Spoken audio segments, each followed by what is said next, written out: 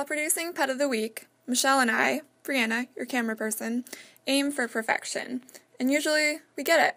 But this week we had some audio issues, so I'll be telling you a little bit about Callie while Michelle shows her off on the screen. Callie is a beautiful domestic long-haired kitty that came to the shelter. She was a stray last fall, and she stayed with a family until Clark County had an open spot for her. Now, Callie is living in Kitty City. She tolerates other cats. She's pretty independent. She doesn't necessarily want to snuggle or sleep by them. She is about a year old. She's microchipped, she's up to date on all her shots, and she's spayed. She's 100% ready to go to her new home. She has a long life ahead of her and lots of love to give. So if you'd like to add her to your family, please visit the shelter. They are open Monday, Wednesday, Friday, and Saturday from 12 noon to 3.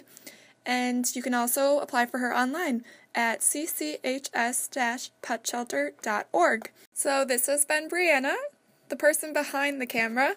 Next week, you'll get to hear Michelle's lovely voice once again.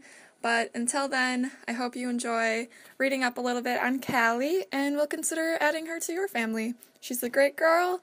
Give her a chance.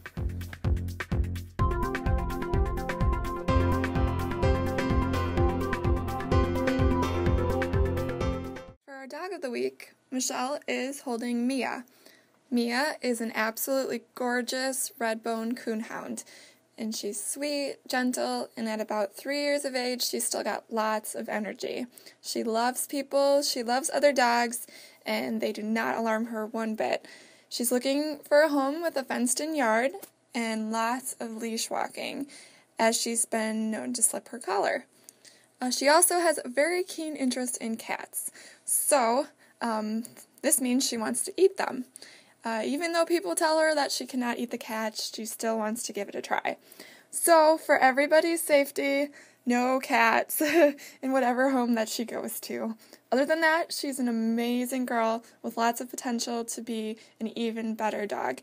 If you'd like to apply for her, she is available at Clark County Humane Society. Her adoption fee is $75. She is spayed, up to date on all of her shots, and microchipped.